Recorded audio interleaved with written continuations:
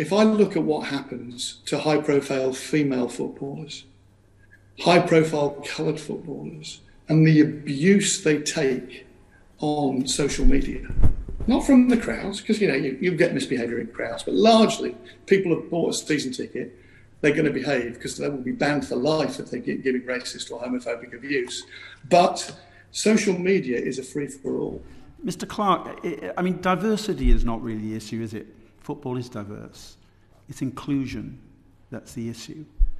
And when you said something earlier on, I think I heard you refer to coloured people earlier on. If that's the case, would you want to withdraw that language? Because isn't that exactly the sort of language that means that inclusion is not a reality, even though football is very diverse and has many people within it from ethnic minority backgrounds and also people who are gay? Let me say three things. Firstly, what about one thing? If you did say that, would you be? I'm that only takes one thing. It doesn't require three things, really. Well, if you please allow me to respond. One, if I said it, I deeply apologise for it.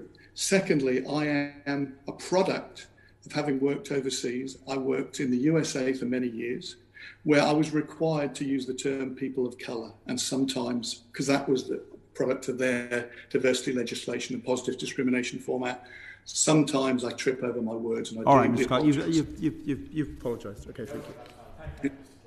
Heather,